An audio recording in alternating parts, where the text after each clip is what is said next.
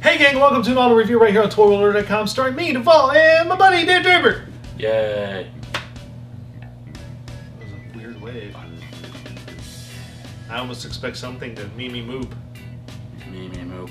That's scary. Me moop on the puppet. Me moop. Me moop on the puppet. Me moop on the puppet.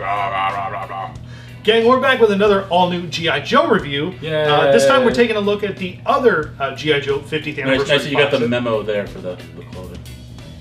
Oh, that's the wrong franchise. Wrong franchise. Sorry. That's okay. I mean, imagine. In previous Comic-Cons, we would have actually fit because they had the combined. That's true. We would have fit, but not this time. I don't have a whole lot of Joe stuff. I'm sorry. I don't have a Joe hat. You're a monster. I have this hat and the Thundercats hat and an Iron Man hat and a Disney World hat. Not a Joe hat. I need a Joe hat. You do need a Joe hat. I do. But we're back. We're going to take a look at the last vehicle set. Yeah, because the Comic-Con set's not happening. I don't think. No. Not for me. No. Too expensive. Not for me. Yeah, too expensive. But this is the last of the sets to be released for the 50th anniversary, and we've still got a couple of 2-packs. No. Oh yeah. Well, we've got a second wave of 2-packs coming out with Baroness and Lady J and Snowjob and an Arctic Bag. Yeah. So we've looked at one set of 2-packs. We got some more 2-packs coming. But today we're taking a look at none other than the very cool box set, the Battle Below Zero. Because it's Arctic. The Battle Below Zero for the G.I. Joe 50th anniversary from Hasbro. And this box set is pretty cool. It's kind of much anticipated because not only is it the Ghost Hawk, which is the I guess what would be the original name of it? I can't remember. I think it was the Atoll or something like that, wasn't it? No, I think it was just like a hawk or something. Okay. So you've got the another version of this classic vintage vehicle, as well as none other than the Cobra Wolf, the first time it's been available since the vintage line. Time, yeah. Yeah, since this is the 25th anniversary. 50th. The 50th, but it's the 25th anniversary. Well, the story that I've heard is that they were going to do this the Wolf for the 25th anniversary line, and it was going to be the last wave of vehicles, and it just didn't get produced. And for some reason they just shipped the molds over to China. I gotcha. So they had the mold. They had the molds. Yeah. They had them lying around. Yeah. So they figured, why not use them? We spent the money for them. Yeah. But of course, it also comes with both Snake Eyes here. So you get Snake Eyes, and you get the Cobra Wolf. The Ice Viper. The Ice Viper. I believe. Yes, he is the Ice Viper. Yes. And of course, the front of the box is very familiar to anyone that's been collecting the G.I. Joe 50th or anyone who's watched the past reviews. You've got this great artwork of the two vehicles in action, fighting, not one another, but kind of fighting next to one another. Yeah, they're sort of vaguely shooting. And yeah, they're like, shoot over here, pa-choo, pa-choo, pa-choo, we're sort of on the same ice floe, technically. We're whatever in battle. Whatever. And then you've got windows showing the figures inside here, both the figures that are included. So it's pretty cool. Finally people are like, where's Snake Eyes? Well, he's in this box set. I want them. So that's pretty cool. And then the back of the box, you get a better look at the vehicles, the figures, as well as a much closer look at the different details of the Cobra Wolf. Because for anyone who doesn't have fond memories of this vintage vehicle, like myself and like Dave. No, actually, the Cobra Wolf is one of my favorite vehicles. Yeah, it is probably one of the coolest Joe vehicles that they ever made. It's probably one of the most fun Joe vehicles they ever made, and it's I remember having that. A friend of mine had that during the vintage line when it was out, and it was a lot of fun to play with because it was just really cool. It was just a really cool vehicle. So had a lot of neat little things. Yeah, it did have a lot of neat little things. But what do you say we pop the box open, we'll take a look at the vehicles, and then we'll take a look at the figures. Okey-doke. All right, let's pop the box open. All right, now the packages are out of the box. Now the packages are out of the box. Sorry, now that the vehicles are out of the box. Is that better for you? It's more accurate. Mr. I'm grammar police. I'm blah blah blah. Sorry. We've got some very cool G.I. Joe vehicles. Of course, we'll take a look at the vehicles first. We'll put their pilots to the side here. Oh, Snake Eyes fell off his. There we go. Dave, why don't you tell us a little bit about the awesome? What did we decide it was originally? It was originally called the Skyhawk. The Skyhawk, which is now called the Ghost Hawk. Which is not called the Ghost Hawk because they probably let move the Ice Wolf out of the way so you can take a look at this. Let the trademark lapse. Yep. Nice little Ghost Hawk there. Yeah, it's a VTOL vehicle. Basically, it was more of a cost-effective way to let kids have like something other than the big planes, the big helicopters. Right. Seats one figure in there in the cockpit. There's a little joystick. Yeah, pretty nicely detailed little cockpit there. The engines swivel up and down to. There you go. To your right. All right. So that the idea is that it's like that, and it takes off vertically, and then it goes like pull them out. Whoa! Right towards my chest. There are spots for 4 missiles, but you only get 2, which is weird. There's like things underneath the wings, and then things on the stabilizers.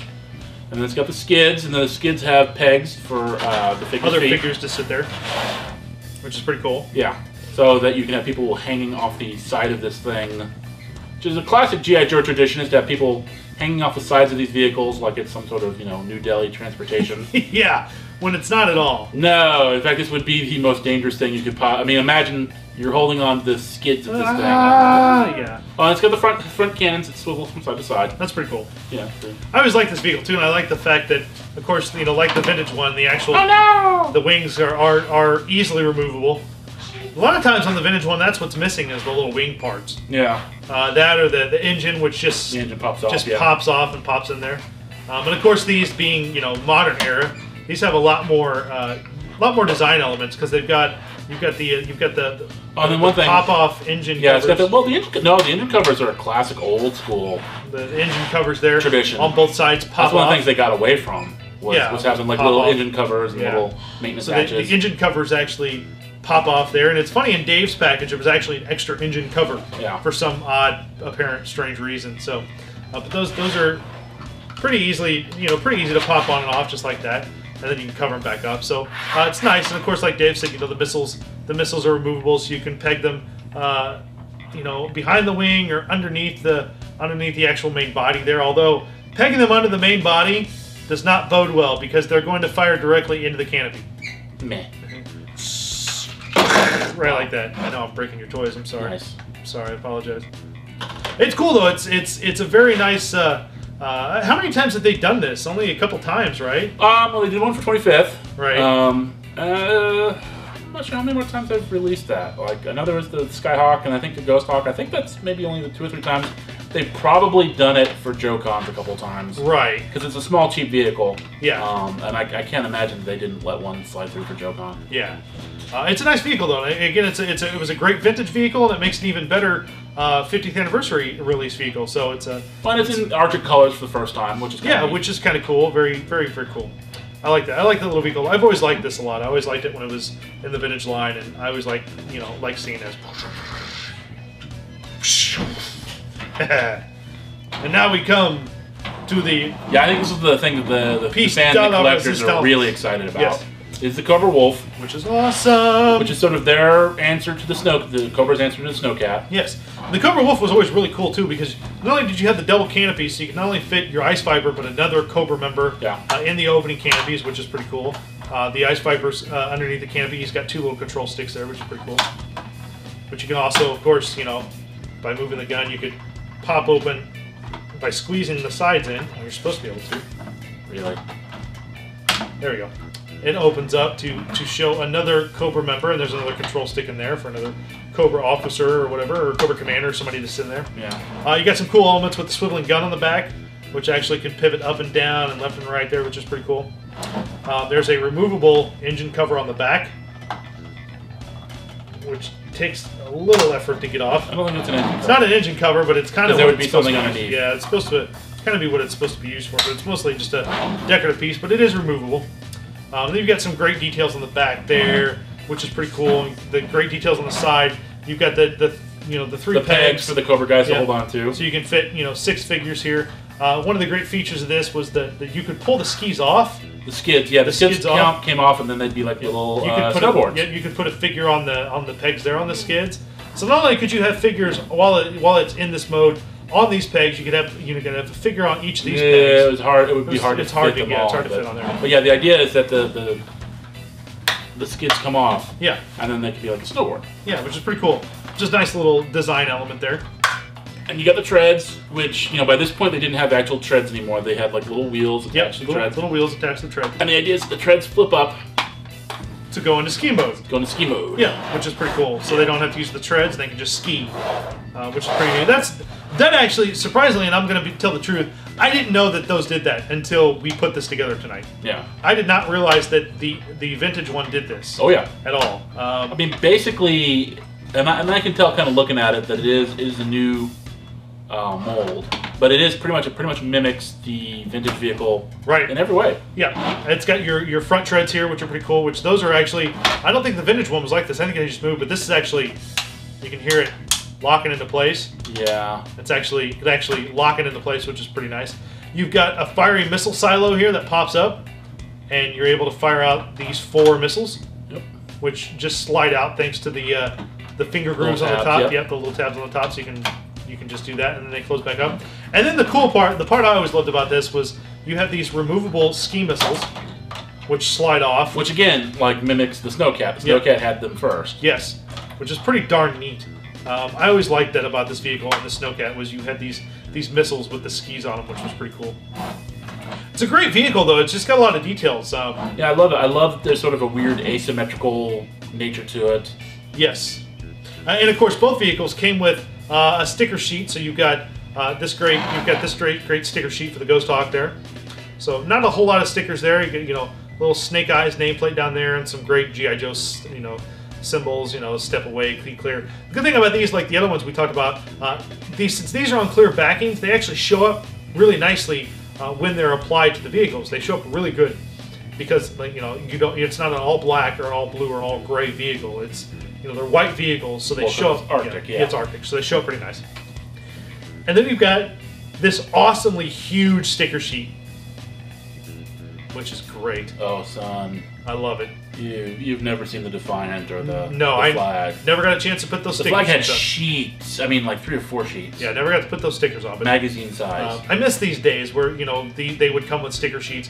As it got just recently the Joe vehicles have started coming with sticker sheets again. Yeah. But for a while there they were coming with all pre-applied stickers, which kind of sucked. That was great. Yeah. Well, not really. I hated that. That was awesome. That was the worst part. Loved it. And then of course you've got your instruction manuals here on one side, like the Cobra Wolf here. You've got your instruction manual for the Cobra Wolf on one side, which is pretty cool.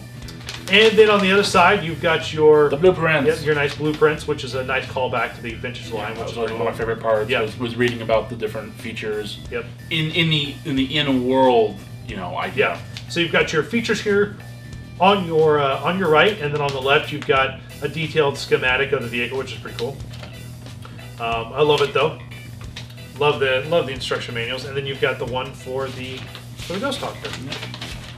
So on one side you've got the directions and the instructions how to put the Ghost Hawk and all the stickers, and then on the back side you've got, of course, your blueprint, which is pretty cool.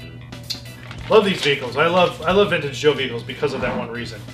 And then that brings us to, let me put Snake Eyes here. Let me put him back on his plate there. Brings us to the figures. We've got Snake Eyes and Snow Viper. Ice Viper. Or Ice Viper, I'm sorry. Take a look at the Snake Eyes figure first there, Dave. All right, well, I'm sure other people can tell you the parts that he's made out of. He's pretty much recycled. I think the head is 30th anniversary. Because you can see his eyes. Because, yeah, if you lift up his visor, you might want to do that because my fingers are fat.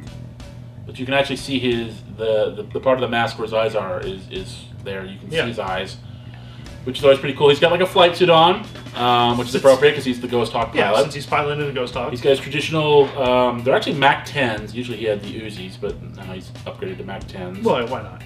Why not? I mean, why wouldn't you? And I pulled him off his stand. He comes with the stand, and again, like the 50th anniversary, it does have the gold raised G.I. Joe, and it's got his name on it. Yes. And it's got 2 pegs, which are baffling me at the moment.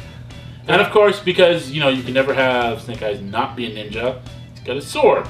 And the sword, the scabbard. there. Yeah, the scabbard is like a backpack. Yeah. It pegs into his back. Yeah, it's removable. You gotta take it off if you want him to pilot the actual vehicle. Right, because he won't fit in there with. He won't fit in it with the thing on. But other than that, yeah. Yep. And then you've got the awesome Ice Viper. Ice Viper here. And this was the Ice Viper and the Wolf were 2 of my favorite things. It was my favorite vehicle and one of my favorite Cobras as a kid. Yes. They're fairly, again, he's cobbled together. and you can tell. But he's got the helmet and the goggles. You know, the original figure had like the goggles molded onto the helmet. Right. A lot of the pieces, like the little collar and the bandolier, is all one piece. It's been added to the figure. Comes with an extra little Rise of Cobra pistol. Man. Which actually, the Rise of Cobra pistols, and I asked Dave this, I wasn't familiar with it, and it actually has a peg in the side of the pistol, because on the Rise of Cobra figures, you would be able to plug those into the legs. You peg them into their legs like a holster. And speaking of holsters, like the actual vintage figure, he comes with two sides, which have little holders on the sides of his legs. Yep, and those just slide right in. The side blade, the middle blade, actually just slides right into the groove there, which is pretty cool. Which is neat, yeah, and that's very accurate to the vintage figure. And then he comes with a little submachine gun. I can't remember if the vintage one came with a gun or not. I remember it came with the size. It came with the size. I love the figure's removable helmet here. I think that's probably one of my favorites. The vintage figure had a removable helmet. See, I don't remember the vintage figure having a removable. No, it had a removable helmet. It was all one piece. Didn't have the goggles, but it was all one piece, and it was gray. Yeah, because the goggles here are a separate molded piece there, which unfortunately is kind of sad, because just like a lot of the, like I was asking Dave, a lot of the Viper figures here, none of them can actually wear their goggles, because if you were to try to put these goggle pieces on this Viper, because it's designed to replicate the vintage figure, and on the vintage figure the goggles were molded onto the helmet, so it doesn't really fit on his head. No, and they don't really fit on the back of the helmet very good either. Yeah, so it's a very cool figure though. I think both these figures and the vehicles themselves are really well done, and they're a nice addition to anyone's G.I. Joe collection, wouldn't you say? Yeah, I mean, I'm not the biggest fan of having yet another Snake Eyes, but I think he's really well done, and he's very cool. Oh no! No, he killed Snake Eyes. Cobra! Oh. He passed out from excitement. Yes, apparently. There you go, guys. There's a look at the awesome G.I. Joe 50th anniversary. What's the name of this set again? Me. I got it. Arctic Battle Below Zero. I don't know why I couldn't remember that. I was like, what? Yeah, Arctic Shenanigans. The Battle Below Zero. I don't know why I couldn't remember that name. I don't know. I can never remember it either. I can never remember any names. The Battle Below Zero box set, which is a Toys R Us exclusive, shared with Big Bad Toy Store. Shared with Big Bad, yeah. So you can get this on... although it seems like Toys R Us got it in way before Big Bad. Way before Big Bad did. Because I think you had some on order, didn't you? And you canceled yours when you found them at Toys R Us? Yes, I did. Thank you for bringing that up. That's what I do. I'm sure we'll get them as a sponsor again anytime soon. It's a great set, though. I mean, you've got some classic vehicles, one of which is the first time it's been offered again since the vintage line. Since 87, really. Yeah, since 87. So it's a chance. And what's cool about this is it's basically, I don't think they did anything different to this vehicle. I think it literally almost is the vintage mold. It is as close to the original vehicles you can get. So if you're having trouble, if it's a vehicle you want for your vintage line, you really don't care that much, you can get this vehicle. It ties right in with the vintage line. It looks great. I mean, the pegs are different, and that's about it, really. Yeah, that's about it. That's truly, really the only main difference at the end. But great vehicles, though.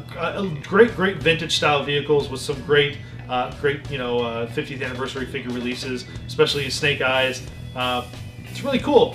Dave and I will be back real soon, though, with some more all-new G.I. Joe reviews. We've got some more 2-packs coming out real soon that we'll take a look at. Soon, yeah. When they come out, we'll take a look at those. So there you go, gang. Thanks to this guy for bringing toys, because that's always a good thing. It's always fun.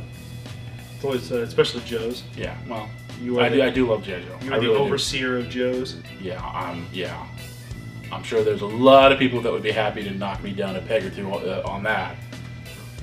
And they can. One of which is named Mike Ears Art. Yeah. There you go, guys. We'll be back, like I said, again real soon with some more G.I. Joe reviews, so stay tuned until then, gang. Make sure you subscribe to us on YouTube. Go to youtube.com/ToyWorldOrder. Hit subscribe. It helps us out greatly.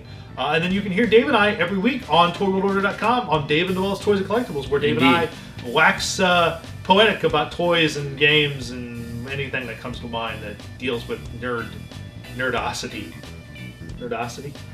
Seriously, we gotta wrap it up. So, gang, we'll be back next time, and until then, gang, keep playing with your toys. He said it this time, not the puppet, which is awesome. Take care, guys. Pachoo, pachoo, pachoo, pachoo, pachoo, pachoo, pachoo, pachoo, no, pachoo, pachoo. Really? I'm sorry.